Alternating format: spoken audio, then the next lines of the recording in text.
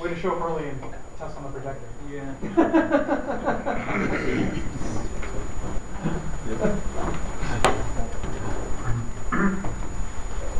Everybody get one of these golf carts? Hope that works. Oh, God. Hey, LibreOffice. What's wrong with LibreOffice? Oh. Or are you one of those Apache lovers? Yeah.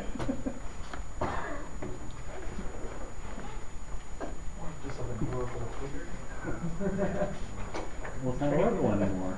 Great. You should love this. I love it, Ken. Wow. What the Okay. heck is going on here? Woo! Hi, Scott Moser. I am an employee of Canonical, and I'm going to talk today about Ubuntu Server and what we're working on in this cycle, and that will ship as Ubuntu Server 11.10 in November of this year, or in October, the end of October of this year. And that is codenamed Oniric Ocelot, if you were unaware.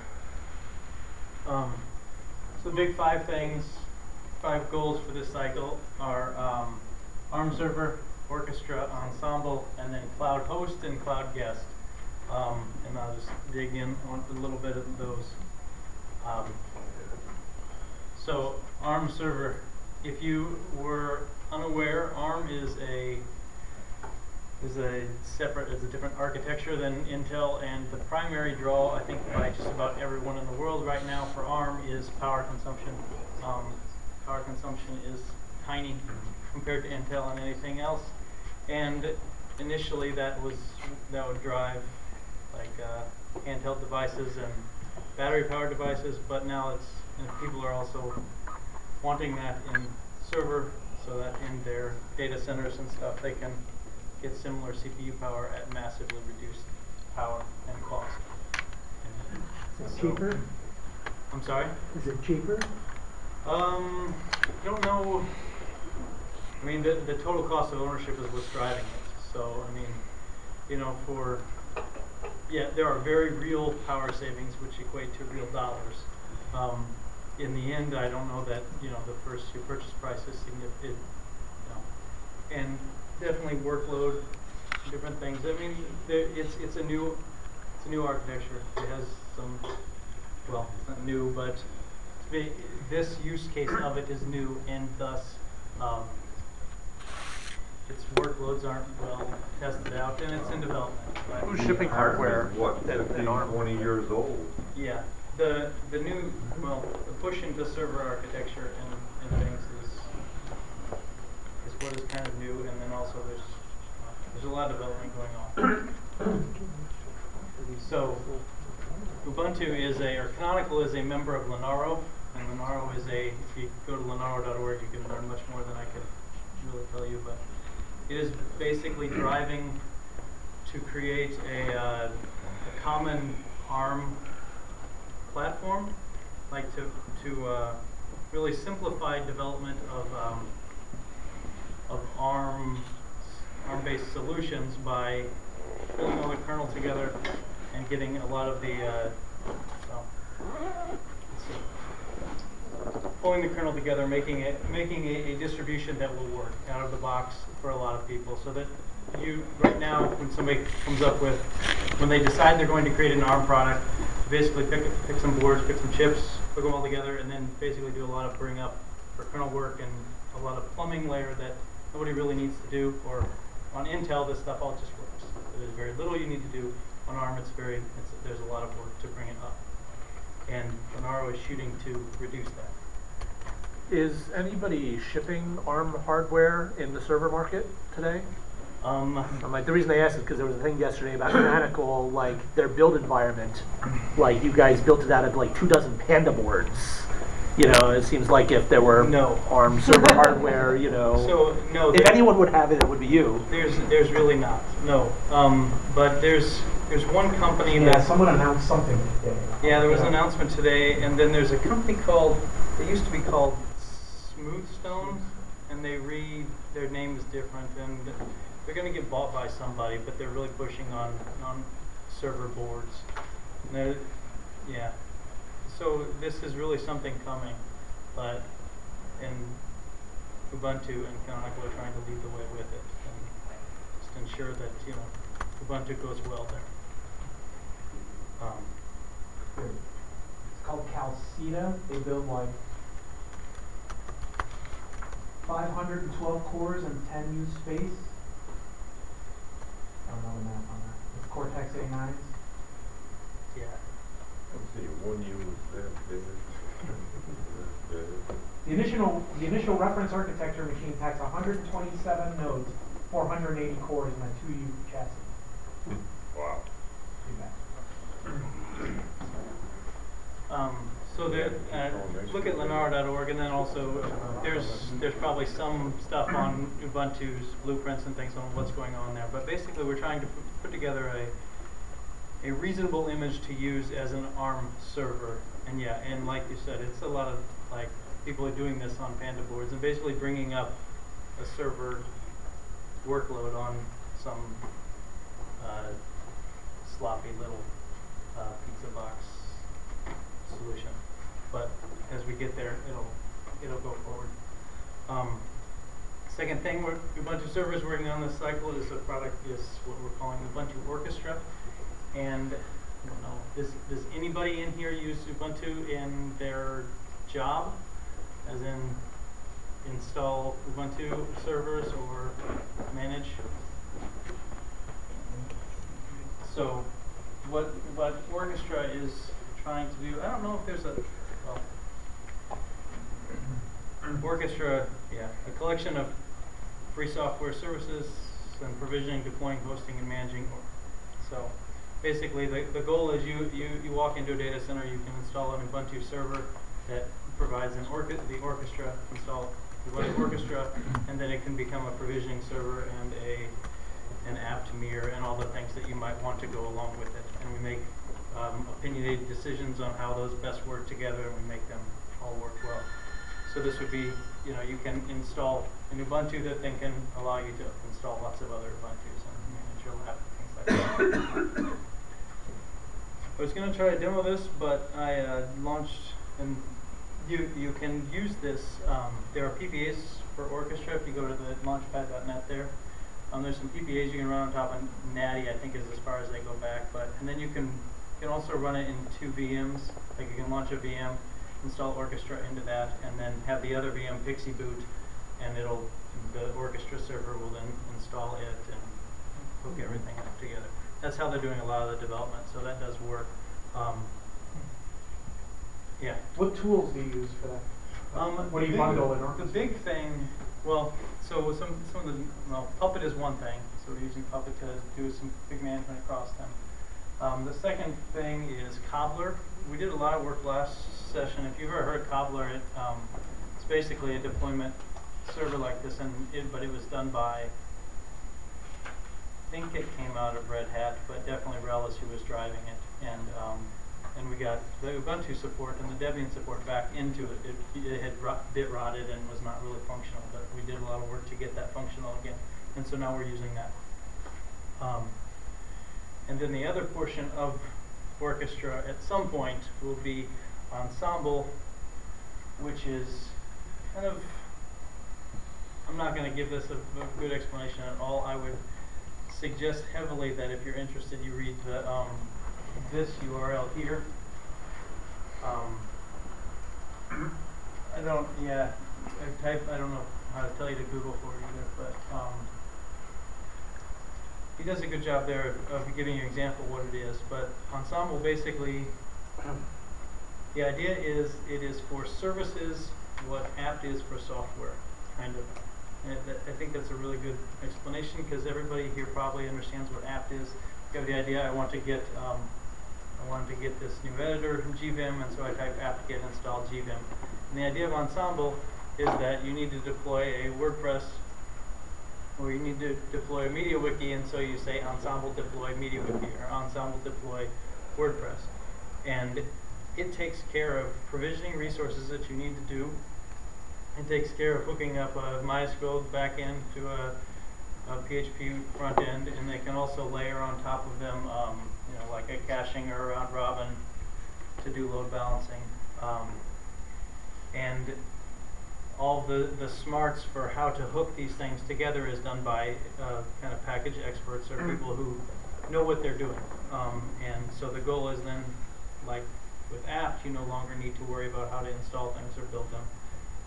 With Ensemble, you'll no longer need to worry about the details of how you hook all those things together. And it'll make good decisions and scale. And it's it's a lot of hand wavy, and it's not anything that's simple or easy, but you can actually go to the blog entry. There's an actual working, like, functional prototype, and it comes up, and you can throw a load at it, and then you can say make it bigger, and it goes bigger, and it handles load better. It's really nice. Is that part of Orchestra then? That Is it like to so manage, the way to I manage said- all the so nodes? what that will do to hook in, let's see, Sort of like manage the way that orchestra. the way that it'll hook in is it will sit on top of Orchestra. Right. So where right now the way Ensemble works is you say it's really kind of, well, let's see, its only provisioning service is EC2, or at least an Amazon compatible interface. So when you say, you know, launch these things, it fires up a bunch of instances in Amazon and hooks them all together. It will be backed by Orchestra, or in the end, you'll be able to do the same thing with bare metal in your lab, where it'll turn on systems, provision them, hook them up together, and scale like that. It's a lot less, you know, reasonable. You don't just have spare hardware usually sitting around in your lab.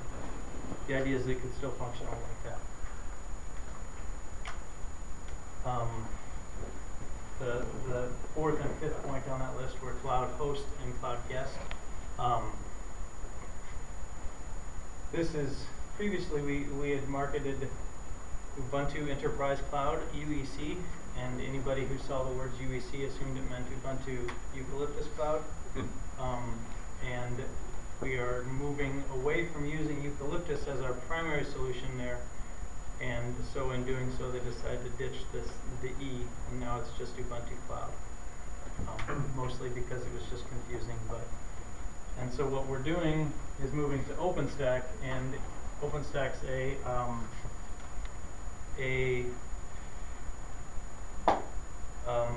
infrastructure as a service solution that provides something similar to what you would get with, well, API compatibility with Amazon for S3 and EC2, at least in portions.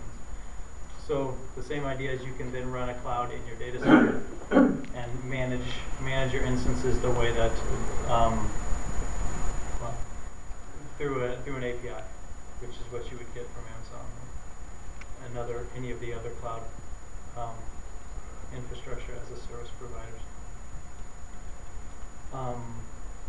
And then, so that provides our cloud host, and along with like Orchestra, and Orchestra would go with that. And then our best as a guest means that we have images available to run on popular cloud providers.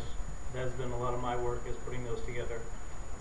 We have, in addition to that, we make sure that we have packages that are necessary for people to run the workloads that they expect to be able to run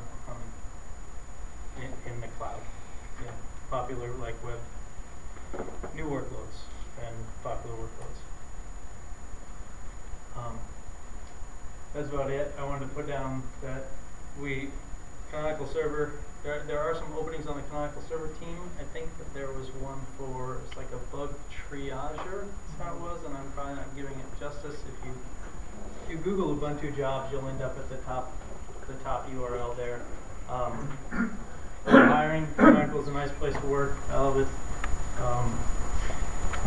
If you're interested in learning more about Ubuntu Server or trying or using on Freenode, and there are mailing lists that Google can pretty much find for you. And then the last URL is this slide deck. You can get that from there. So, and that is an Ubuntu 1 link, which is George is going to talk about. So that's it.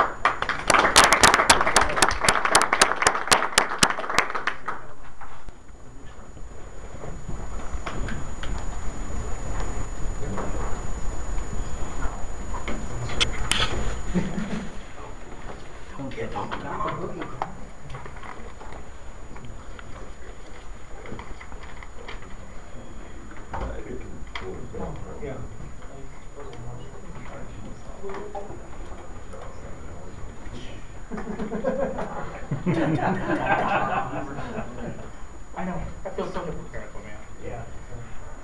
Go Ubuntu Loco with the machine running Arch. Yeah. Yeah. All the hipsters. I need to get that beard going better though. I'm not quite hipster enough. You need a beret too. A beret? Yeah. Dude, I don't know, man. I'm not really a beret kind of guy. No? I don't think so. I can totally see you with a beret and a cup of coffee. Alright, so how many people here actually run Ubuntu, not just Natty, but run Ubuntu, right? Right now, your machine of Ubuntu. Alright, so all you guys have software packages, right? You all know what software packages are? So first, okay, we're taking over the mug, and I'm talking about the great and powerful PPA. Who knows what a PPA is? Ah, yeah, I like when I pick a good topic. I'm Rick Harding, Adam I take on Twitter, GitHub, and I talked about the bookie thing, so we'll talk about that. So PPA is what? PPA is it's called a personal package archive, and I know this font's way too small, but I didn't get a chance to test it out before we got up here.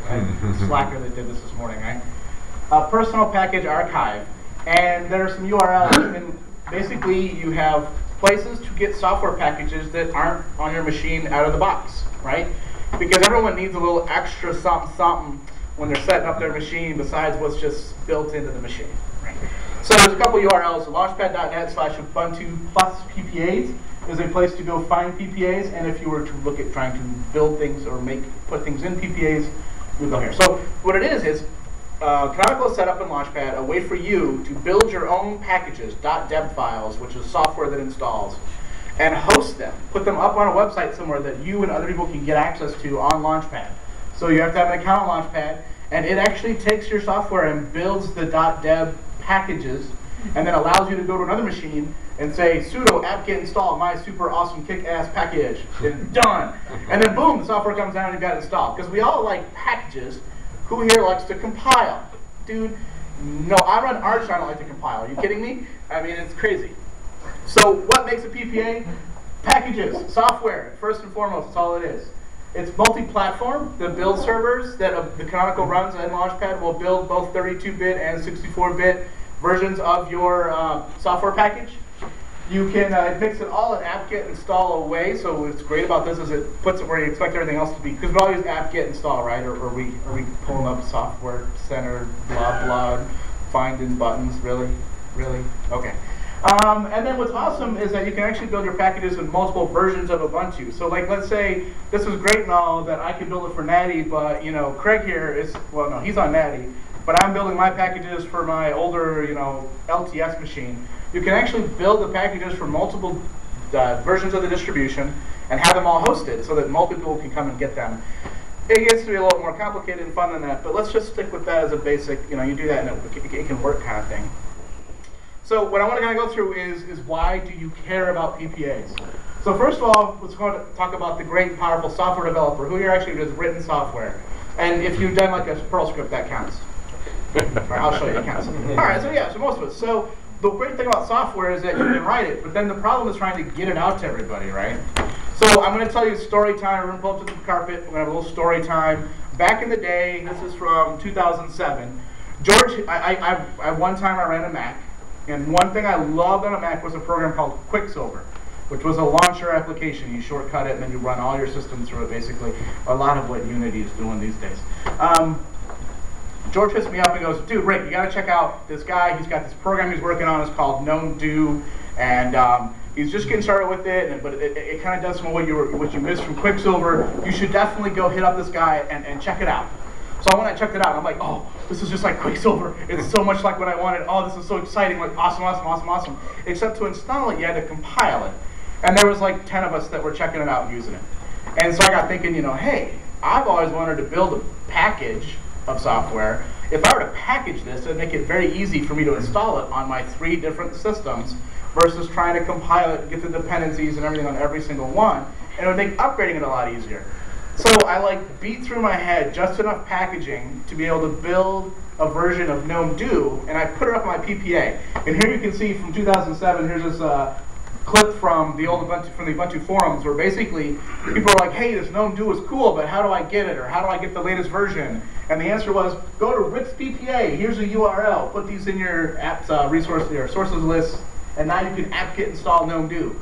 And whenever you do sudo apt-get upgrade, you would get the latest version of GNOME Do from then on. So this, when we had the PPA set up, usage of GNOME Do just took off. I mean, hockey stick just ran away. It was really, really kick-ass.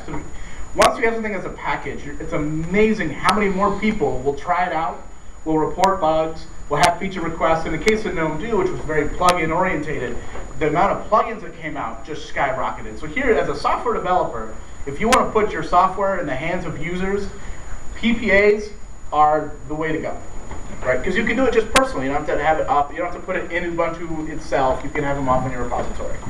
So I'm a user, right? I'm Joe Schmo who I don't build software or whatever. Why do I care about PPAs? And it's because everyone wants up-to-date software, right? How many of you guys run Chrome? Right? How many of you guys have Chrome 12 right now? I think I do. And Natty's 12 just came out. Whatever Google puts out. That's Chromium, but I mean, okay. No, it's Chrome. Well, you've got the Google package from Google. Yeah. Okay, no, but I mean, like by default, Natty should not have. Would not expect it to have Chrome 12 right now, because Natty came out and it had a set of packages, and those were the versions, right? And then someone comes along and they update the package, and you're like, oh crap, I have old software, I suck. So you have to go looking for how to get the new stuff. PPAs are a great way to do that. So for instance, if anyone here uses Banshee, Banshee has a couple different PPAs. They've got PPAs for like beta testing, for nightlies for for really testing, and stable releases that are updated as it goes. So, hey man, I love Banshee, but I want the latest, greatest stuff, or I'm a Banshee user and I'm so awesome, I help test. Or they fixed the bug that's been driving me Or, right, my Banshee's been broke as could be, and they finally fixed the bug, but I don't have it because it's not released yet. You can actually go get the PPA from the Banshee developers and have latest, greatest, non-buggy, crashy Banshee, right? So there was just a blog post of the Planet Ubuntu today about an Inkscape is running a PPA, which is awesome here is that these are the package developers running a PPA to help get you the latest, greatest software that has the most bug fixes. And you don't have to really think too much, because once you set up the PPA and you install the application, it's now up to date from then on. Okay. So the examples: Banshee, Inkscape, Chromium, and Firefox both have PPAs. Actual kernel modules and stuff. There's an Intel bleeding edge, like Intel, PPA. So like if you've got Intel bugs with your Wi-Fi or your video, one of the things they may tell you to do is just to go try this PPA and see if the bug's been fixed, just not released to you yet. So as a user, there's a whole lot of uses for PPAs to help get you bug fixes and things in a hurry. All right, software developer. Oh, okay, so this is different software developer. Anybody here do web development? Anybody ever have to do like minimification of your JavaScript and CSS and whatever, right? So there's lots of ways to do this. I actually was trying to learn Perl, so I wrote a Perl script, JSmin that I called it, that did minification of JavaScript and CSS files. It detected like what extension was, and you could pass it 3 files and it could concatenate it all together and give you 1 file out. It was really awesome, right? Except that it had to get these packages from CPAN. Any of you guys ever install anything from CPAN? 3 hours later and like 150 megs later, I had 2 like 50-line freaking Perl files. But they're Perl packages, and I was requiring those for my script. I was using them as libraries. And I thought, this is great, except that now I want to go put it on another machine. And I got to reset up CPAN again. So rather than set up CPAN again, I actually packaged my Perl script. But in order to package it, I needed to have .deb files of my dependencies. Fortunately, there's this really, really handy-dandy tool that says, take this CPAN package and give me a Debian package, and it does it. It's quite excellent. So what was awesome here is that I took a script that I wrote that I just wanted to be able to install and keep up to date across all my machines personally, and grab the two dependencies that it needed, and I could put them all in my PPA. Now I add my personal PPA from machine to machine to machine, and I've got my handy-dandy super awesome script available for me. So I'm not looking to go out and get users, I'm not looking to go out and solve world problems, but you know what? I can make my life easier through using the PPAs. What was awesome was my boss was like, hey, how are you doing that minification stuff? I said, you know what? Go grab my PPA, there's a script. Dependencies and all. Boom. So I can install JSMin, and the dependencies come down, and your script's all off and going and running. And so it's really kind of awesome. Which leads us, this also might work for like if you're server admin and you build your own Postgres, but you put it on multiple machines. Maybe you should build your own package that you can put up on a PPA, and then you could just sudo apt-get install super awesome Gym Postgres instead, and get the latest, greatest, or whatever you custom want for your build. So, as a sysadmin, why do I care? All right, again, I do web development stuff, so we use a lot of things like, say, Postgres. For some ungodly, I do not understand freaking reason, the version of Postgres in MySQL in Natty is deliberately behind. So, not to mention the fact that I don't want to run Natty on my servers, so I'm running LTS because of everything else, like say kernels that work and crap like that. But I do like to have somewhat reasonable Postgres. Anyone here, you guys know Postgres at all? When they say something stable, I tend to believe it. They tend to put a lot of QA work and stuff into it, and they don't exactly put out a new release every 6 months kind of thing. So when you do get one, you tend to go, all right, that's going to be pretty rock solid. So Postgres, the actual, there's a PPA available for it that you can use. What's awesome is that they also just released the 9.1 beta is in a PPA as well. So if I wanted to test, hey, does my software work on the latest, greatest upcoming one, I can actually set up like a virtual machine, set up the PPA for the 9.1 beta, install it, install my app, test, and all this kind of stuff. And it allows me to do that without having to actually go through and compile and build Postgres myself. MySQL, same deal. The version is really out of date. It drives me bonkers. Well, first using MySQL drives me bonkers. More bonkers is after I get past that, I have to install it. But we actually, I've been trying to use Nginx for a web server. Who uses Nginx at all? Everyone else is Apache lovers? No? There's some Apache love. Apache's got good stuff. But using Nginx, and then there's also a tool called uWSGI. What's really, really awesome is that oftentimes these PPAs are kind of, I call them more official. They're run by the project that does the software. So here is a screenshot from the uWSGI guys' webpage. And when they say to go get your packages for Ubuntu, they say go to our website, go to the PPA. That's where they actually put it. So what's awesome is that I trust them, right? Because they wrote the software, they built the package. If I install it from there, I should actually be supported and able to get all the stuff that I need. So even as a real live, I don't want my crap to break sysadmin, I still want to use PPAs because software packages are actually projects or building official, packages for me to use. So that's really kind of awesome. That even as a sysadmin, I can get my stable stuff there. All right, so big scary warning time. Your systems will fry. No, really. The big thing to be aware of is you are installing resources and packages that were not in the version of Ubuntu you installed. When it comes time to do that mighty upgrade, kind of bets are kind of off. So because of the fact that it may not know how to do an upgrade from something to something else. So really, when you do an upgrade, you want to make sure that either you back off the PPAs, you remove them, you remove the software you had installed via PPA, do your system upgrade, then go back. Or frankly, I tend to just do reinstalls, right? Bring up a second, this system has to run, bring up system 2, get all it set up and going, migrate some data, set up some database replication, and then you kill this one off, right? So it's things that people kind of, you should almost do anyway, but I will say, big disclaimer, that PPAs can cause you problems during upgrades. No ifs, ands, or buts about it. It's not a completely free run, right? Does that make sense to everybody? Mm-hmm. The other thing is that you'll find this handy-dandy little search box on Launchpad for searching for PPAs, where you can put in any package you want. And you're going to get this. 1 through 75 of 404 results for MySQL. I'm going to guess that not all of these are legit PPAs that I should probably install on my system. Right? No Because kidding. as I said, every Joe Schmo and his brother can go through and put a PPA, a package up for something. So just because you can go in here and go, oh, in DeFaro, he has MySQL packages. I'm going to go get those and hope that my business will run on those. I wouldn't do it, right? But sometimes there are legit things for it. If you go on the PPA page, it usually says, like if I go on a MySQL one and it says run by the Ubuntu server team. Yeah, right. No, you just look into it. So like the Postgres is actually done by a guy, but it's a guy on the Ubuntu server team. So it's his personal PPA, but I know Postgres is used in inside Canonical. I know this guy is like a head of a server team. I trust his stuff for what I use it for. You know, but it's beware, you know, kind of thing. You have to do your research. What's awesome is if you see things that are run by a team, you'll see a lot of like, you know, the Launchpad page is for a team something or other. That's generally a good sign, right? There's more than just one guy who just went out and put the stuff in it. So, but everything from terminals to database servers, it's all kinds of crap in there. Right, so does this make sense? Any questions?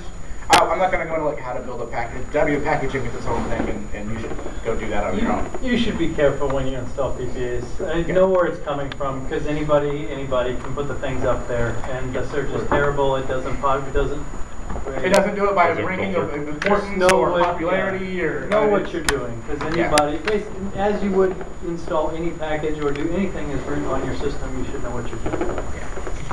No, this is like the old-fashioned Windows, like click here to install. Yeah, it'll do it.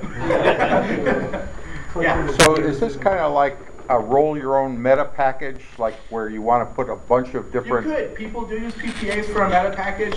Some server admins will go through and build their own meta package that says, I want PHP 5.3, MySQL 5.2, you know, Apache with this module and this extra Apache module. And then when they get to their system, they add their PPA reference into their source list, and then just apt-get install, you know, my awesome company Apache version, and it will go get it all. So anything you can do, you can build a package, you can basically do this, and you can pull requirements from the base install. So like, you know, on my system, on my little script, I had to package up my dependencies to take with me. If you're building a custom MySQL, but you're still using some lib that's already good in the system, you can leave that, it'll pull that in, you know. So, but if you have a newer version, this is where it gets, if you start building your own PPAs, you have to know what you're doing. Because if you update a version of, let's say, I don't know, let's say you update, you know, GCC because you need that for your thing, and the rest of the system suddenly has a different GCC. You might have just disbarred the rest of your system from being able to do anything going forward. You know, I mean. Or something like Blender where it throws up like Python 3.1. Right. Yeah, you could actually definitely have a lot of fun hosting the system if you wanted to. Again, the thing is, it's just to say that this is great for development. This is great for a lot of use cases, and it's not always a flat out like, oh, I'm taking, you know, huge risk. Like I said, like the UWSB thing. That's the official method of getting a supported UWSB package. Yeah. Okay, so this looks like it's really orientated toward development and programmers, technical stuff. I just wanted to, you know, since anybody can do this, if there's packages out there for fun things, you know, like. Well, that's like what I was saying, like the Inkscape package, the PPA for Inkscape, the PPA for Banshee music players. They're, you know, from by that team, you know. Yeah.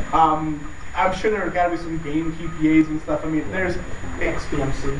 Yeah, XBMC if you're doing little media server stuff, you know, that they run a PPA. The big thing is that they can push updates and keep things fresher and more frequent than a 6-month release cycle allows. Right? Is that? Yeah. Lots of things. So creating your own PPAs is its own fun and joy because it's Debian packaging, and everyone should go do that. Right. Yeah.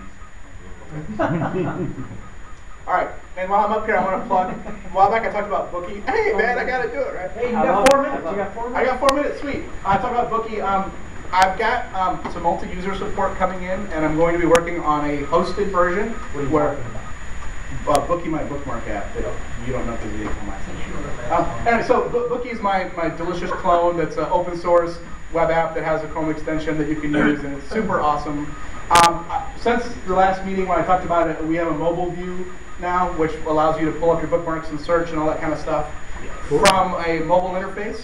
So I'm hoping to get a hosted alpha version coming this next month-ish, maybe less. So if you're interested in this, if it was interesting at all, I don't have a sign up page on the site yet, but feel free to email me at rharding@mitechie.com that, hey, I'd be interested in checking this thing out. And I will put you on a list and let you know when the alpha comes along and people are interested in checking it out and testing. So just got to plug, right? All right. Any other questions before I go sit down? Awesome.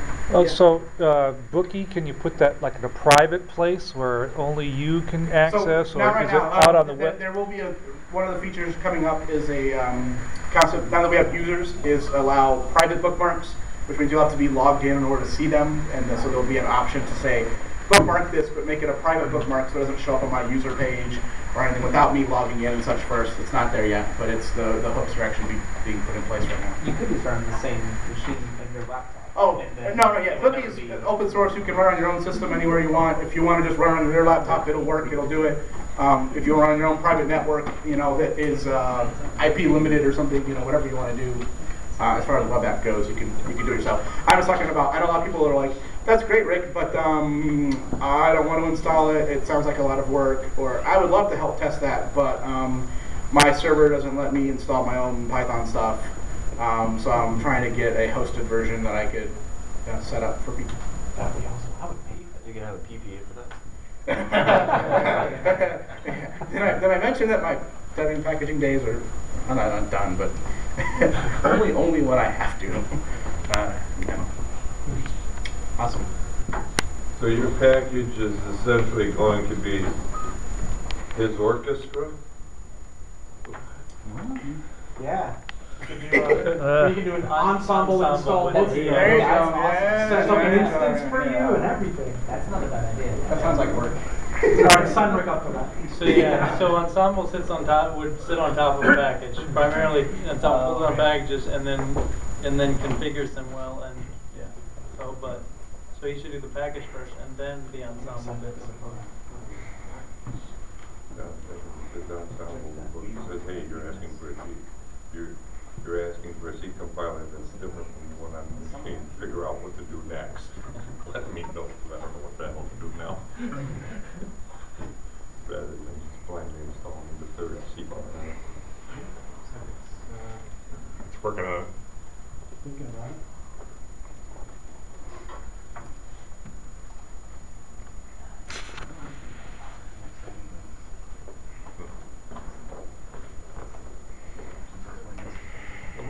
Maybe too high a res. Still nothing. We tested it earlier, No? before we started. That's something. That's promising. We're back to. There it is. All right. Yay. Just had to think about it for a while. I guess it is. There's another thing that PPAs are good for, by the way, and that is if you're submitting a patch for a bug, you can put in a PPA and then submit the patch and mention the PPA and how to recreate the problem. It makes it much easier for to approve the bug. It gives the person who's approving it and uploading it into the main archive confidence that the patch does what it's supposed to. I saw a hand up. Yeah. What resolution are you running? That looks like it's a higher resolution than some of the other screens that we've seen up there. Yeah, 1024 by. That is yeah. 1024 by 768? Wow. Yeah, pretty sure. The learning program is what I was going to talk about. It's part of my sort of life, and I started using it. It didn't work under Natty, so I started getting involved in patching it just to get the work under Natty. And after I did that, I got a note one day asking me if I consider helping to maintain it. I said I'd do that for a bit. And so for now, seems like it's a lot of fun. The program, it's simply a way to participate in Ubuntu classroom events. And they use IRC. We've already talked about that. I assume everybody knows what that means, what the IRC means. Nobody's asked before, so I gather it's widely known. There are two classrooms that are managed by the classroom team for public use, and those are them, basically. And the reason this is used for education is because it's a lower bandwidth than the kind of thing we saw at the quick, we had the quick talks, I think it was last month, or the month before that, and we saw a very nice web application, which looked like it'd be great for doing tutorials of various kinds. But the point is that this is a lower bandwidth approach, and Ubuntu has as one of its core principles the idea of accessibility. And not everybody in the world has a sort of bandwidth that we enjoy. Some people have old crossbar switches which make a long racket, and 33K bits per second might be about as much as they can do. IRC should run with that kind of bandwidth. It's one of the few things that can. So the classroom team manages learning events using that. Ubuntu educators are also part of the learning group. Those are people who teach and want to use Ubuntu in order to teach. And then there are people who write course material for how to use Ubuntu or that sort of thing, tuition for how to make use of Ubuntu. There are lots of kinds of sessions that are being held in the Ubuntu classroom. There are questions and answers, and there are a couple other things that are coming up.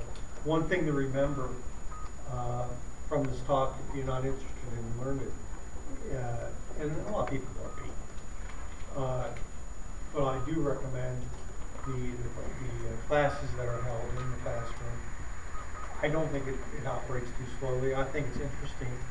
It gives them a chance to try some things, get back to the instructor and the instructor centers, and get some help so you really do understand when all is said and done what is being taught.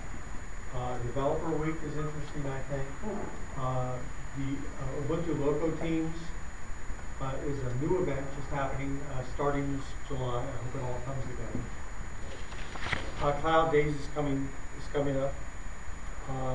There's a global jam. I don't know what that involves in terms of an online event. But in any case, the classroom is reserved for those events come September, as well as App Developer Week and Open Week. I started with Open Week, and then I started attending Developer Week sessions. So if you're having some trouble following along, you need to provide some feedback to the instructor. The classroom chat room is very good for that. And you can simply do this if you want to by picking up your favorite IRC client. You can follow along with any web addresses with your own web browser. And if they have slides, you can stop again and select a PDF viewer and do it all that way.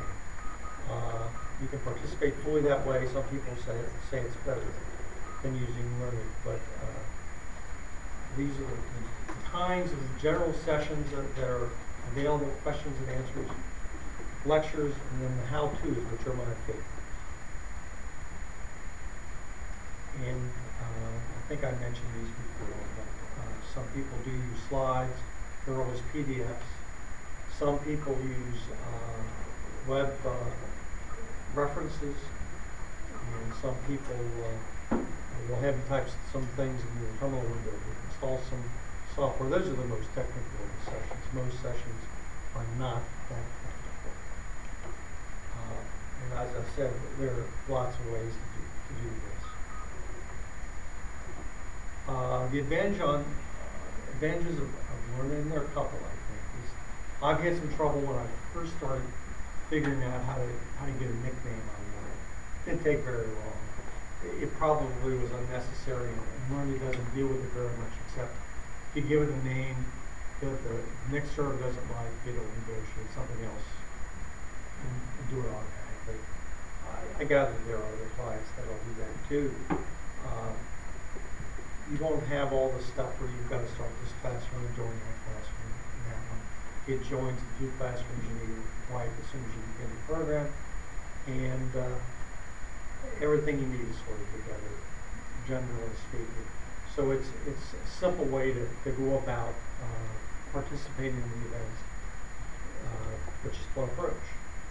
There are no IRC commands, there are no IRC features to it, and the browser and the slide view are just very simple stuff. The idea is to keep it simple and hope that, therefore nothing breaks, and that'll be an easy experience for the person taking the class, particularly if they're a new user of Ubuntu, if it's your grandmother is a That's basically So good. it's not like it is an IRC client, it's fine-tuned for Ubuntu Classroom. This is very simple IRC client. There's another piece of software that goes along with this. I don't know if it predates it or it comes late. It came later. It's written by Nathan Handler out of the Chicago loco, and this is affiliated with the Chicago loco, and it works with any IRC client.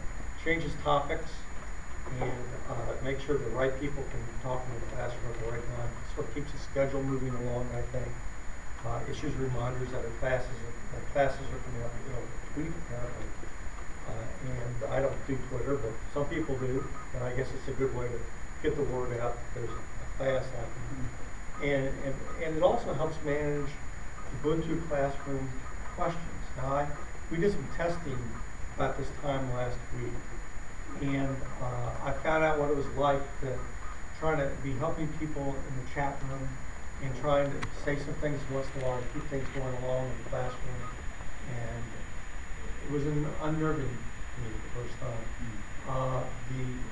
The question management that ClassBot does, as you tell, it collects all the questions out of the chat room, which have to be proceeded with the question poll.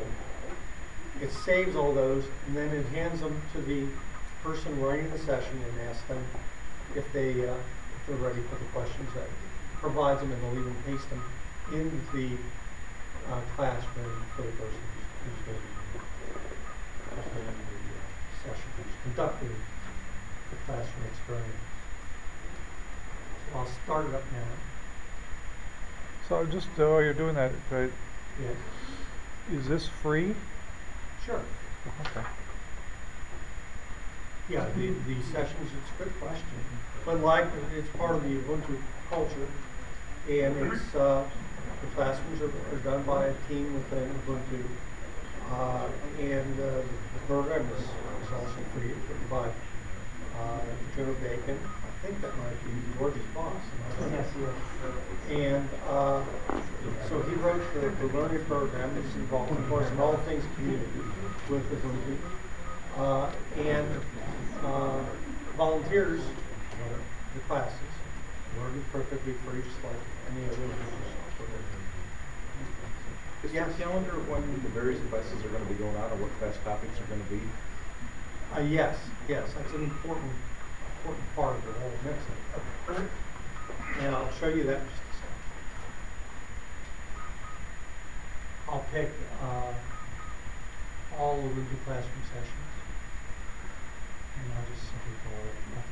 This does take a couple seconds. I noticed that it does with my regular IRC client as well. I think what's happening now is that we're trying to be identified by the Freenode computer. It sends out some messages and some protocols to find out who I really am, and this computer's not going to tell me anything. So it takes a little while to kind of go along with everything. But it has joined the classroom. You see on the bottom left. In the chat room right now, I don't know why, but there are 56 people in the chat. And you see we have a professor with us right now. And it's interesting. It's an unknown mystery helper here. This is, it's George over here, and it should say Jay Castro over here, and it's not, and this is a bug or something like that. I haven't fixed it yet, and now it's come back, and it's embarrassing. So that's, I guess, how these things go. But you can see that George can talk over here, and if we want to pose some questions over here, like Jackson. Like so.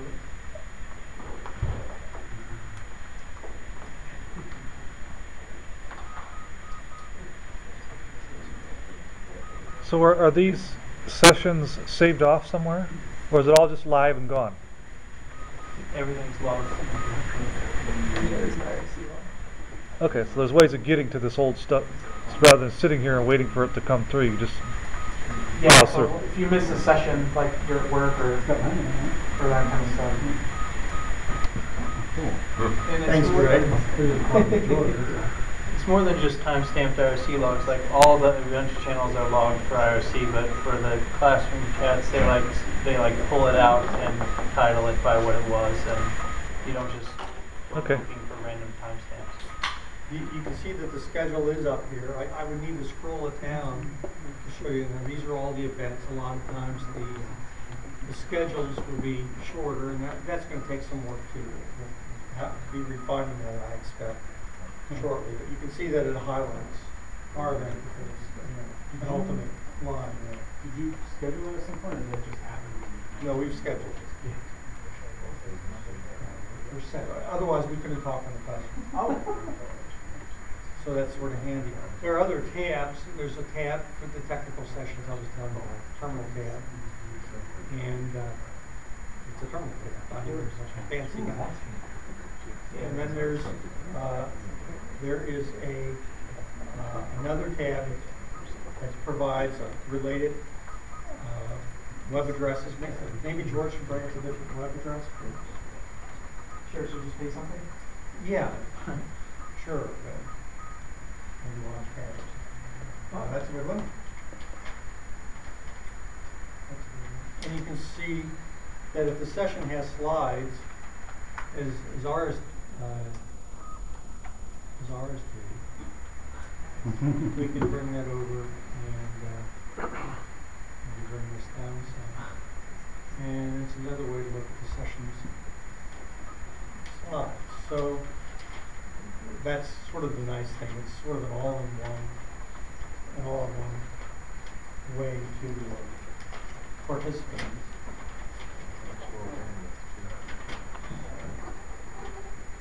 Would you do me a favor? Would you bring up slide 14? Sure, how do I do that? Oh, left bracket Okay. in the classroom, slide, space 14, right bracket. Square bracket? Yes. Hey. Wow. Oh, it goes over there. On the left side? I think it needs to be capital. Oh, all I'm caps sorry. sign? I think it has to be caps, yeah. Yeah. There we go. So those are some of the people who were involved in the development. It was unmaintained for a while. It's running again now under Natty. We made sure that happened before Natty was released. And the very latest release is in its own PPAs. There's some issues I'd like to address relatively soon, and there are lots and lots. There's like 86 bugs reported against Larry, and more than half of them, probably 2/3 are, I like to see this feature, or I like to see that feature. And we'll get to some of those, I'm sure. The thing that sort of draws me to the project is the fact that it draws people who are obviously beginners and who will say, well, how about fixing this little thing here, and then they will perhaps submit a small patch or make a merge request. As of the last 6 months or so, nothing's happened with those, and I think something should happen with those. If beginners are interested in patching learning, I'd like to see it, and I'd like to see it be a way for people to learn to become developers of open source software. So we'll see if that happens or not. What is it written in? It's written in Python. It's all in Python. Are there plans to make Learned the tool that the presenters use to present? 'Cause I know that. I think that's out of scope. It is, It does okay. not do that, and I think that would probably be another Okay, software a package. different- It might be yeah. able to use some of the same widgets, though. Yeah, probably. And Yeah. so perhaps it could be affiliated or part, a different package that depends on Learned. I don't know. But right now, I think what presenters do is they just use the regular IRC tools, and that is probably just fine. Yeah. Yeah. But the big goal is this one. I mean, the big goal for learning is just to be suitable for use. So the bells and whistles only if they really help. If you care to help on the project, I could sure use it. Here are the ways you can help. You can test it for us. But you can moreover send us people who'd like to do simple patches, and we can maybe show them a bug. I've identified on the project page some bite-sized fixes that just about anybody could work on, and you'll find those there at the web page. Or if you'd like to help people, if you know Python reasonably well, and you're into code reviews and that sort of thing, and you'd like to help some people get involved, that'd be even better. And also, of course, there are more substantial bug fixes. You're welcome to try your hand at one and submit a code review for a merge request for one of those. We're using Bazaar. We're just using the standard Launchpad tools, which I really like. I'm wondering if I missed slide. I guess I. So how can you help the project as a whole? I know the people who run the classroom could always use someone to teach classes. And so if there's some area of free and open source software that you know about, I think you might be a candidate for doing this. You can start simple. I'm sure people would help you field questions and help along. There are some, if you go to this page on the Ubuntu Wiki, you'll find the classroom team. It'll tell you what the guidelines are, and it'll give you a place to submit a request for a session. So it's really pretty easy, and I'm sure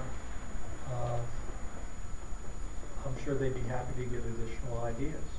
And you might even be introduced by George Gaster to the wing. I know George sometimes introduces the speakers on some of the sessions that I attend. We're always looking for people to teach classes. Like if you want to, at any time, even if we're running the Ubuntu Open Week, if you're like, you know what, I'm not doing anything this day, I want to run a class on Postgres or GIMP or something. The whole classroom IRC system, this whole thing is sitting idle most of the time, except for when we do special events. So we've had local teams and lugs and stuff say, hey, we're going to do a 4-hour cloud workshop, and then they just go take over the channel. So if anyone wants to do any of this virtual kind of learning stuff, you can just go to that URL and just sign up, and then someone from the classroom team will get a hold of you and teach you how to use all the tools. Like, given its IRC's ability to like support multiple channels, wouldn't it be trivial to run multiple classes in parallel? Like, You do actually. We've done someone running a Spanish version of the class, like someone was like live translating the thing and stuff. There is, but generally speaking, we don't really have enough demand to run concurrent classes. Usually what we like to do is get people back to back. That way the audience doesn't have to like choose. But yeah, there's no reason you couldn't do multiple. I don't think anyone's ever asked for it. There's enough idle time, however. Yeah. But that's a good point. There's a Ubuntu Classroom -ES for Spanish classes. Yeah. They look like they have a huge team. I don't know how often they schedule. They usually do theirs along with an open week. They'll have a totally separate Spanish schedule for Spanish speakers. They'll try to like mix it up so it roughly has the same topics and stuff. Yeah, that's all run by, I think it's the Panamanian team or something, and we give them the resources and then they just like run with it. It's like better than the official open week. The Spanish one is like way better.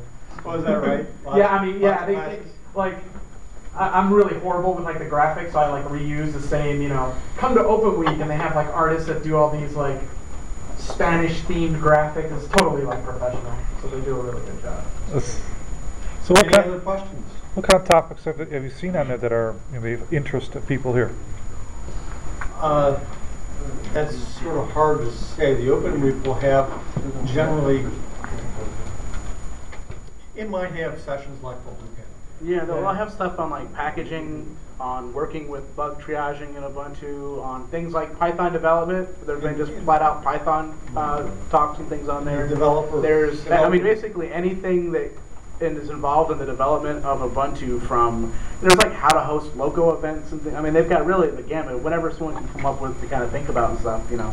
But Ask Mark Shuttleworth anything? Yeah, you know, they'll have that. We'll get Mark on there. You can ask questions and stuff. I got this in one place. Working through.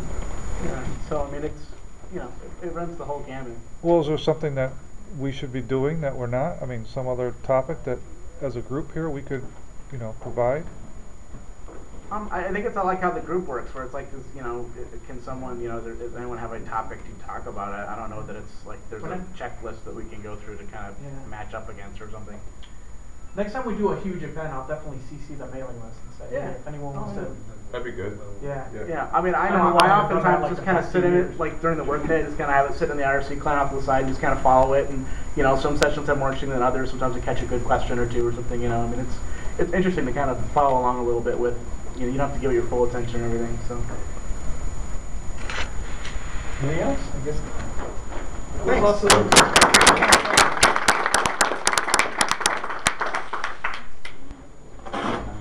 I will go back. I'll have a commercial. Got one more, huh? I'll be fast, I promise, unless you ask questions. Do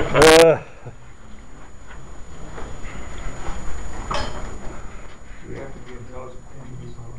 No, I'm good. I tried. See if the Tigers are winning. Because I don't care about that. John is a perfect example of why you shouldn't submit patches to projects. You might wake up and be maintained one day. Yeah. Like, congratulations, here are your credentials. Have a good time. And then I think the guy who maintained it before, like, really wasn't. He must have been like deleting his emails because we were like, dude, help me out.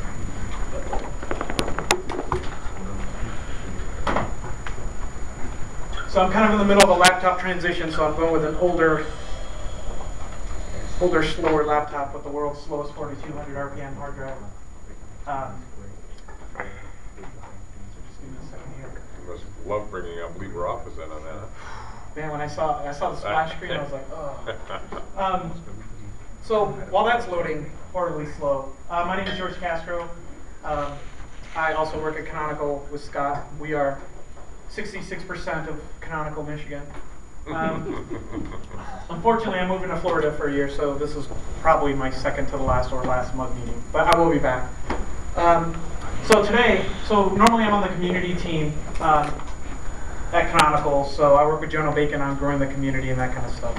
But by the time I realized that we were doing this event, everyone had taken all the good topics, so I got stuck with Ubuntu 1. So I'm actually not on the Ubuntu 1 team. However, I do use it, and I am pretty familiar with the product here. And my GNOME system daemon crashed for some reason. But whatever.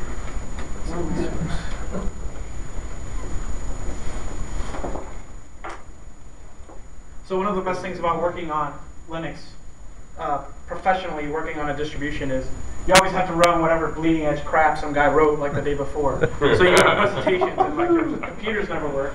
So my normal computer doesn't work. This is my backup. It also does not work. So you should think seriously before you want to do software development as on an operating system as your job, because it's not that fun. Just kidding. We got that recorded, right? Yeah, they do make Right virtual there. machines, and They pay you to say this? so here's my non-working product. You should buy it. All right, we'll give it one more shot. So while I'm bumbling around with this, let me just go ahead and get started on what Ubuntu 1 is. So Ubuntu 1 is part of our online services that Canonical supports. Canonical is the main sponsor of the Ubuntu project. That is, we're one of the heavier participants in the project. And in order to give away a product for free, Canonical's business model is to basically sell services around it, right? So we give you all that great stuff for your servers that Scott works on and all that kind of stuff. And if you want to be able to call Scott and strangle him when he breaks something for you, real companies want to have support. So we sell support packages and all that kind of stuff. So that's more of like the traditional business model for Linux companies, right? Because the software is free, anyone can bundle it and resell it and all that kind of stuff. So really the expertise is around the services, right? That's where companies like Red Hat, Novell, and Canonical, we kind of do our, that's where a lot of the revenue comes from. Canonical, we're kind of different because we also do desktop stuff. So we kind of have more consumer-based products. So we call those services Ubuntu One. So Ubuntu One is a paid service that we give some free stuff to. It includes a lot of open source code, and it also includes some closed service-based code, which for reasons which I'll get to in a little bit. So the idea there is we give you the OS for free, but there are some services now that operating systems kind of have to bundle in order to compete with modern day stuff. Like I don't know how many people. I need my phone. I'm going to do mobile stuff. So I don't know how many of you saw Steve Jobs' keynote where Apple's like kind of rejigging their whole iCloud-based thing to basically provide what Ubuntu One's been providing for about 1.5 years now. So a lot of, in order to compete in this kind of like market, to give features that some users want and are willing to pay for, we have what we call Ubuntu One. So Ubuntu One's a bunch of separate things. The simple one, the one that people generally relate to with Ubuntu One, is what we call Ubuntu One file sync. So this is pretty easy. Now, normally it's not this ugly, but my GNOME system daemon's crashing. I don't know why. Let me try that.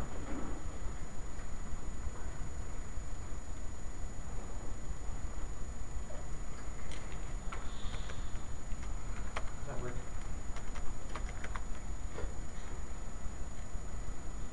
Settings. No, it's settings.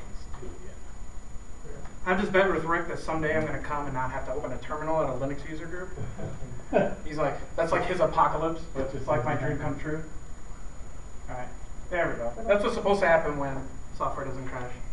But whatever. Don't open a terminal. Well, you have to take that back. Yeah, keep that running in the background.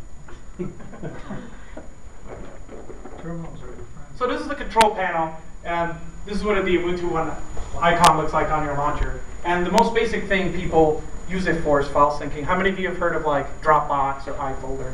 Right. Okay, so this is a similar type of thing where I have a folder on my desktop that I created. I call it Let's Test Stuff. And it crashed again, but whatever. And I can create a document and call it uglydesktop.txt. And as soon as I save it, what it does is it takes this folder, because I've set it to synchronize, and it takes it to this place called the cloud, which is a kind of overused term there. But basically what this means is, the idea is that your computer is kind of more stateless, where you say, I want you to save everything that I care about over here someplace, and I guess I kind of trust you enough to hold my data, and then I connect all my computers to it, and all my devices to it, so if I ever need anything, I'm working on a presentation, and I forget my laptop, or my laptop doesn't work, I can get access to it. So that's basically, when people talk about personal clouds, that's what they mean. It's kind of different from what Scott was talking about deploying your own like nodes and stuff like that. Even though all this runs on that kind of technology. So, you know, this basic simple use case for the files is you just, any folder that you have on your computer, you can say synchronize this with Ubuntu One. It'll make a copy of all of these, and it will send it to a server. Now at home, when I get home, on my other computer that I also have connected to Ubuntu One, I have a folder on my desktop called Let's Test Stuff, and this stuff will be in here. So it's really kind of useful when I keep all my work in Ubuntu One folders, and no matter which computer I'm using at that time, or if I'm on my phone and someone's like, hey, do you have that presentation? I have access to it. Anyone have any questions about file sync? It's pretty much, yeah. Does it work with the iPhone, the file sync, or no? With like syncing the files on it? Yeah. So what they're working on right now is Files application for your phone, but that is not out yet. So that's a file sync. It's pretty basic. Every Ubuntu user, whether you pay for it or not, you get 2 gigs free, so you might as well use it. I use this in conjunction with Dropbox. I get 4 gigs of free sync space. So, but there's a bunch of companies out there doing like this kind of file syncing thing. Where we do different is we kind of integrate this with your computer a little bit better. So if I were to create, let me see what I can do here. I need to create a file big enough to cause.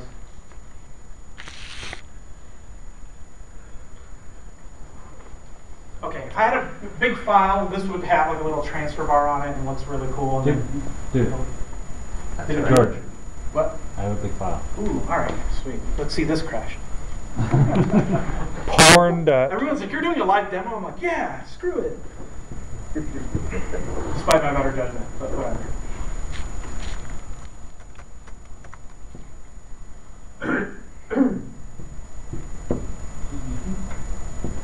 Okay. That's amazing. It's grinding away. I haven't even turned on this computer. Is this on air? No. But anyway, it doesn't. So you also have this available through the web, which I'll show you in a minute. Also, one thing that it does do is you can right-click on files and generate web links and all that stuff. If you set a folder to be public, you can copy web link, and you know how Scott showed you. Here's how you get my presentation, and it was a URL. That's how that works. So it's a really nice way to say, hey, presentation folder, you always dump it in there. You get a URL that doesn't change, and you always know that your URL. So we either email that or paste it in the IRC or something? Right, so you're not emailing the presentation to everyone. You just say, hey, go to this folder. And I'll show you how that works on the website in a minute. That's really neat. So, and then of course you go to your parents' house, and they have like Internet Explorer 4 and a Windows machine, and you're like, oh no, how do I get access to my files?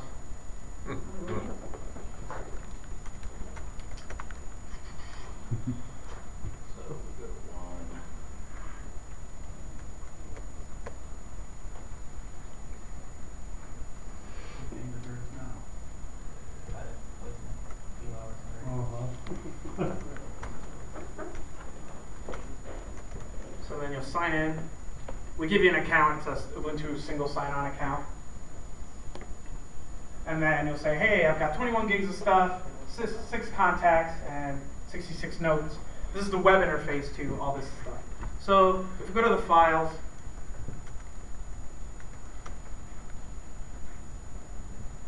and we go to let's test stuff. Oh yeah. These are the files that I have.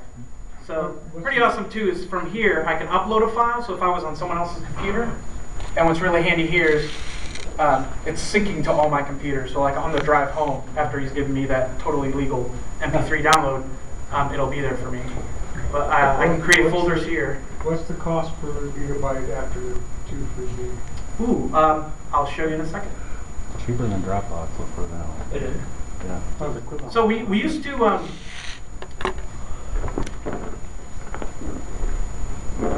sell, oh, I think I need to log out. We used to sell 50 and 100 packs, but they weren't very popular because they weren't very granular. So now what we do is we sell them in packs of 20. So you get the two gigs for free, and then it's either $3 a month or $30 a year for every 20 gigs. So, and then I'll get to the mobile stuff in a minute because that's my favorite part of the feature. So before I used to have, we had 50 and 100 packs, and I had exactly like 56 gigs of data that were important to me, and it was always frustrating. So now we got 2. So if you buy 20, you end up with 22 gigs, and then you just basically buy as much as you want. This is all based on Amazon S3 storage. It just built on top of that. So you guys aren't actually hosting it yourself? we do host it, but the back end is S3. So, is there a way of taking these tools and using it on your own servers for No, storage? this is all hosted stuff. So there's actually there's a few open source tools that are trying to do this kind of stuff. This stuff's hard. It takes a lot of work. Yeah. It's definitely, it's not like this is Yeah. But also This is more for the person that doesn't. So I don't want to run my own server to this stuff. I want to not care. The front end stuff is Or you want off-site backup, I mean. Yeah, exactly. Nautilus integration and the automatic Or syncing universal stuff. backup. But the server Yeah. is proprietary. Would Well, you the use it for watch- backup of your own 20 personal bucks, stuff? $3 a month. Is there any guarantee it's going to stay there? So I don't. Yeah. We don't guarantee like backup grade stuff. We say, you know, yeah, we built our business on this. You know, we engineered it not to lose your data, but as with all consumer level products. I use this as another place to back up to. So S3's got triple, well, unless you guys go with the cheaper, non-super redundant version of S3. But S3 has 3 copies of all your files when it gets there. but like with all personal solutions and all that stuff, so what I do for my personal data is I rsync it to my personal server, and then I keep a copy in Dropbox, and I keep a copy in Ubuntu One. So I'm just paranoid like that. Remember too, so the file syncing itself isn't really a backup server. So if I delete all these files here, they'll be deleted from the cloud, and then the cloud will make sure that they get deleted on all of my computers. So it's not really a backup thing, it's more of a sync thing. So if you have work folders, I strongly recommend whatever archive system you use, you still keep doing that. Keep a copy somewhere, that kind of stuff. But yeah, this is more personal file syncing. So, so the file syncing is pretty basic, but it's kind of the cornerstone for everything we do. So,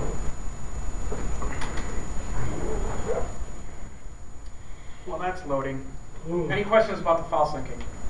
Yeah, if you delete it on the web interface, then it'll also delete it on all of your cert machines. Yep, absolutely. Yeah. Remember, it's a syncing. Yeah, it's a got syncing it, thing. got it. Yeah, not a backup thing. It'll do exactly what you tell it to do. Yeah, exactly.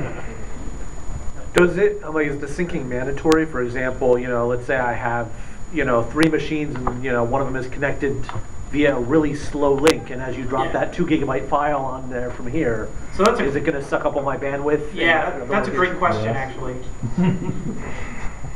So, some of my computers only have certain size disks. So I tell it, don't bother syncing my music, sync these folders, right? But for the limiting, you can, I forget where that setting is. Correct? You can put a equivalent. It's under devices. Devices?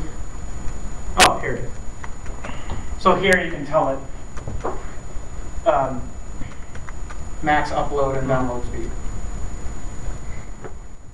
So hopefully, that feature was like one of the first ones requested, because I think Craig connected one day and it like saturated his connection. And he was like, dude, you guys really gotta fix this. That was a long time ago. And so there's that, and then the folder thing is actually useful. Not a lot of file syncing services do this. They make you keep stuff in one folder, and then you have to keep subfolders. This actually lets you sync anything you want. As you can see, I sync some dot files in here, so you can sync your, bash RC or whatever.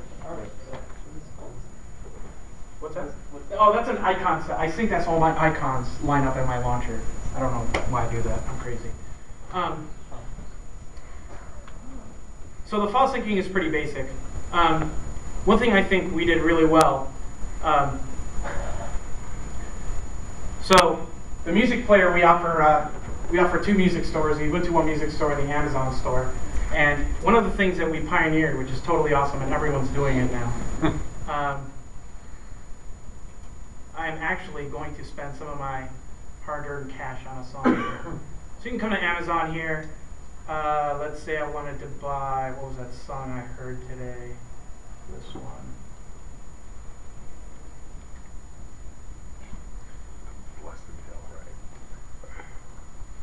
So here it automatically downloads my MP3. So one of the things we pioneered is, in the past when you bought stuff from the Amazon store or other MP3 stores, it would download the song to your computer. And what we do is we download the song automatically to your cloud, and then the cloud automatically downloads it to your computer. So while I'm getting this song here, we have mobile support, and this costs $4, $3 a month, something like that. Yeah, $4 a month. Yeah. So we have an Ubuntu One Music Store song, and what I can do. Said they did it from Amazon. Right. So this music player, what it does is it connects to my cloud and then serves me up my music. So what's really great about this is I can tell it cache 10 gigs of songs on my phone. So I don't really sync my phone or my music player to my computer anymore. It just does it all over the air. And I'm on wireless here, so give me a second. The RIA must love this. What's that? The RIA must love this. Actually, it's all legit. Yeah, not many people can launch commercial services like this. I mean, it hasn't shown up yet. So hopefully this will show up by the... But, yes, it's legit, but we're Yeah. smaller than Amazon, who is being attacked. Yeah. So one of the handy things here is when you buy something from the store, we automatically put it to your cloud. So if I ever do a new install and I set up my my Ubuntu one, I just select my purchase music folder and it just starts syncing to it. One thing that we also do is whether you buy our music or you have your own MP3 collection, as long as if you sync it into Ubuntu One, this is my other music collection, it's available to all your computers, so we don't limit you artificially in any way. So this is really handy because sometimes this happens. A new album will come out and I'll buy it, and then someone will be like, George, you're late, and I'll get in my car and I'm halfway there and I want to listen to something and it's like, oh, I forgot to sync my phone or burn it to CD or whatever it is. Now I have a newer car that has Bluetooth and my phone has Bluetooth. So I basically hop in, as soon as the car starts, it pairs, I hit my Ubuntu One and I hit shuffle, and then it just starts to stream. If I've played the song already before, it's cached it on the phone, and then it just keeps playing that. So I actually did a road trip to the Indiana local team, and I told my wife, I was like, hey, I have to test this for someone. So we have to listen to my music the whole way. And through most of it, it was hidden in the cache, most of it. Finally, in the middle of Indiana, my phone said G on it, which I found out stands for GPRS, which is like way slower than Edge even. But the cache had been rocking and rolling, and as soon as we hit 3G, it went and downloaded the next 5 songs. So I always had a cache full of the stuff. So that's pretty handy to me. I'm so lazy that to me it's worth the the $4 a month to not have to sync anything ever again. Because things are coming like that lately, right? Like my phone always has my Google contacts and my calendar. I have no privacy, but at least I'm lazy. So that's a handy feature. Me personally, that's my favorite feature, and it's also a good way to, if you've ever thought about how can I help Ubuntu the project, spend 99 cents on a song or something that would really help us out. Why don't you go to the Ubuntu One Music Store itself? Yeah, and then we have the Ubuntu One Music Store itself. So this is another partner. So one thing we're trying to do is diversify the amount of stores that you have here, because Ubuntu makes opinionated decisions about what default browser you're going to get and stuff. When it comes to spending money, consumers always want choice, so we're always trying to figure out ways to add more stores here. So this is a different partner. This is 7 Digital. They're a UK company, and let's see if they have it. And then it basically works the same way. You find your artist and you click. Yeah, then you either buy the album. They have a nice preview feature where you can hit play and it'll play you part of the song.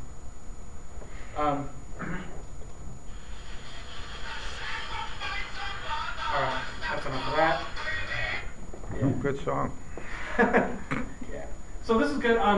Personally, I'm finding the Amazon MP3 store has really great deals. Like I found 99 tracks of the world's greatest classical music for 99 cents. Or Lady Gaga's album when it released was like $1.99. Yeah. That's all that you had. I've got no shame. No,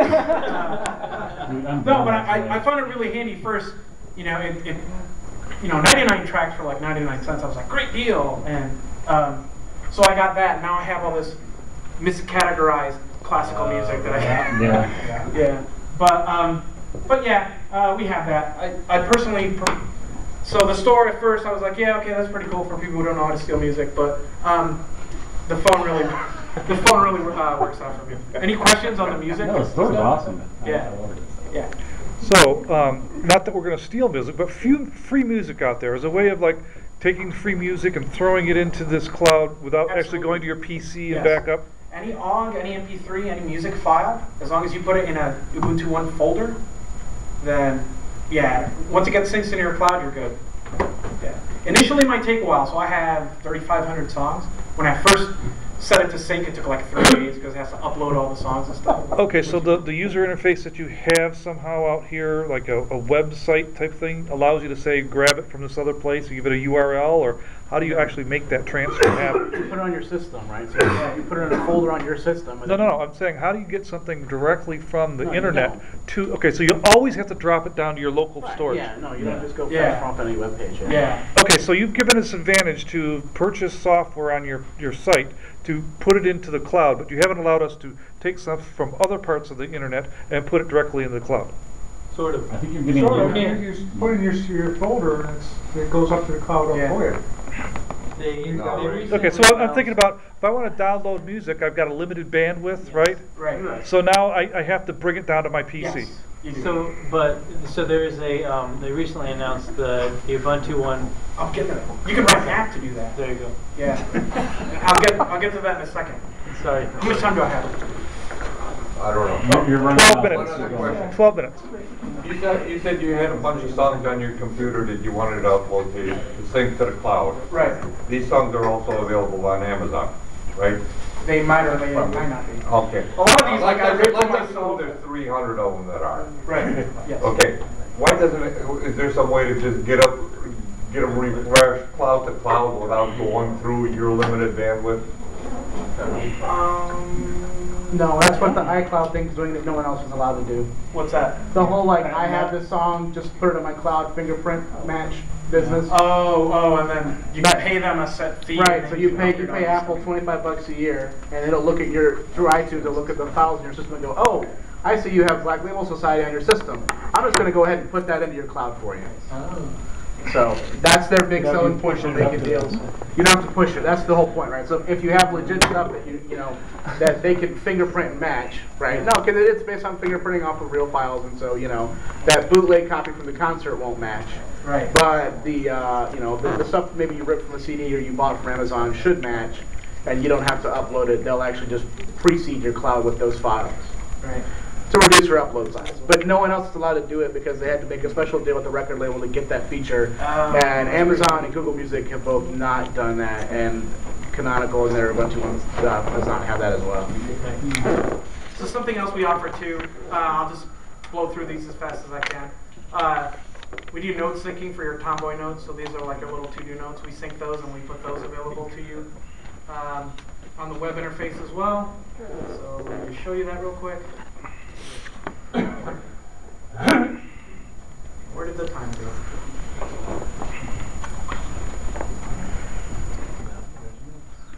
So I can check on these notes, and what's cool too is if I'm on a computer that is not mine, I can read the notes. Let's hope this isn't secret. Edit them right there on the spot. We give you like a little web widget, and then these are all your Tomboy notes here. And then this thing you can set to just synchronize in the background for you every 10 minutes or whatever rocks your boat. And the last thing is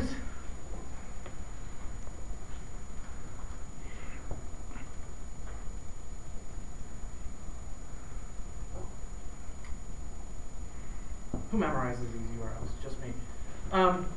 We've attached APIs for the entire thing. So if you want to write a plugin or something for a music player that grabs a free MP3 from Miro or something and automatically puts it into your cloud, you can do that. So we expose a file API. We have music APIs. So you can like write APIs to stream music. So the streaming music stuff, we have apps for iPhone and Android. But certain platforms like BlackBerry and now that WebOS is finally going to be awesome, we need everyone's help if they want to write clients. So the Android app, the app I showed you and stuff is all open source. It's based off the code called Subsonic. And they also have an open source server side that if you want to do your own streaming, if you have your own server, you can do that. Like I said, the value of this is the convenience factor of you not having to set all that up. So one thing I'm interested in doing, and one thing we are targeting, which we haven't targeted before, and I'm kind of helping lead this, which is scary, is it's a cross-platform world. So if we're looking for people who are experienced in writing Windows applications to write Windows applications to this. So for example, if I can get my mom on Firefox and putting all her data into the cloud, you know, when she's finally ready to move to Ubuntu, blam, it's already there for her. So a lot of people don't like it when we write Windows software, but whatever. I won't be writing it. We have one guy at Canonical who's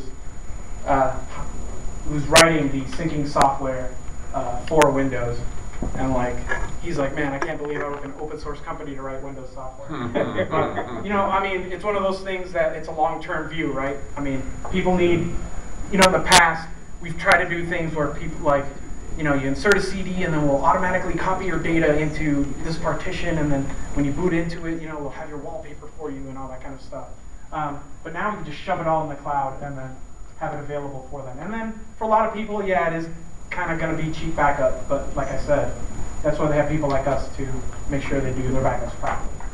So, and the APIs also are available for app developers. So Learned uses desktop couch. Yeah, so his application, when you set up all your preferences in it, it syncs all those preferences into the cloud. So on your laptop, you have the same preferences. So if you're sick of setting up the same like favorites and stuff in your IRC client and all that kind of stuff, app developers are working on being able to keep your entire configuration, the parts that you want in the cloud. So for example, I customize my launcher here certain ways, right? Wouldn't it be cool if I organized the icons this way if my computer at home did the same thing? You know, syncing your wallpaper, stupid things like that. Yeah. Okay, so at some point though, Ubuntu, I would think, and Canonical would want to leverage this even for the apps you run on, you know, locally. So you don't have to have, you know, the storage of all your binaries and stuff on your individual local system. Is that something they're moving toward that, or is it just for files? This is for your data, the stuff okay. you an individual cares about. And we just build that on top of the operating system.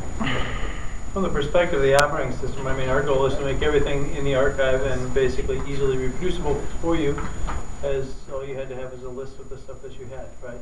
Right.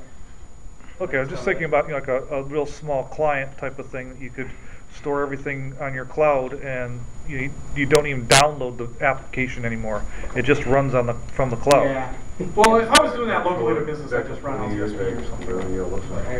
How secure is it in the cloud? Everything is HTTPS. So it's secure over the wire, but I mean, what? Over the wire, we don't encrypt on the disk, but I don't think we encrypt on disk. I'm almost certain that, well, yeah. No, well, okay, we don't. That doesn't mean Amazon doesn't. Right. But you would have to assume they don't. Right. Yeah, no, so here's a big deal, right? So yeah, in that case, what I would recommend you do is what I do is my secret stuff, I GPG and then I sync it. Yeah. Right. Yeah. So Or you can, you can do disk encryption, so it's the same deal with like Dropbox, right? Right. In order for them to provide you a web view of the data has to be unencrypted. Otherwise, it can't give you the data to the web page because it doesn't know what the data is. If you don't care about that, you can actually set up an encrypted partition so that all your files are encrypted on disk, and it will sync the encrypted bits back and forth. Then all you need is some kind of device to store all your security stuff on. Then you don't have to worry about that, right? No, but the whole point about this is that even though your stuff's encrypted, it can still be synced as long as you have the other system has an encrypted disk set up with the same decryption key and stuff like that. So you can completely encrypt before it hits the wire across. If you're worried about that for really sensitive data, you just lose some of the functionality that these things provide you. A lot of this is common sense, right? If you work for the government, you're not using Dropbox. No, you probably are. Unless you're working for Sony, you're probably not. So yeah, that's that. Give it a shot. We give you 2 gigs for free. Cool. Let me know if you like it or not. Thanks, George. Cool. Do you want to close out? Do the yellow things? If you have any questions, just post them on the mailing list. I got a question. Or hit up IRC or whatever, the locos. How did this work correct? I don't know why we're talking about encrypted. That's at the file system level. So if I went to a command prompt that said cat that file, it would be encrypted or not. It wouldn't. Because all you do is when you access the disk, you ask for a passphrase to unencrypt it on the fly as you need it, right? So you end up saying cat this file, and it's like, what's the key to that? And it's, normally what you end up doing is you end up doing things like unencrypting when you mount or whatnot.